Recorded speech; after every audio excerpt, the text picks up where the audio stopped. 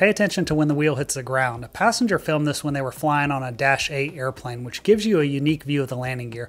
Now the tire blew on takeoff and the crew had to turn around for an emergency landing. It's kind of hard to see because of the speed, but that smoke from the wheel is because the airplane tires actually drag on the runway until they speed up to match the speed of the plane, and that means every tire leaves about a pound of rubber on the runway with each landing, which can be over 10,000 pounds a day at some of the busiest airports.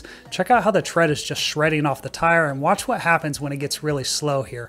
Now airplane tires are actually filled with nitrogen instead of air. They're inflated to around 200 psi and rated to at least 200 miles per hour, typically good for about 200 to 500 landings.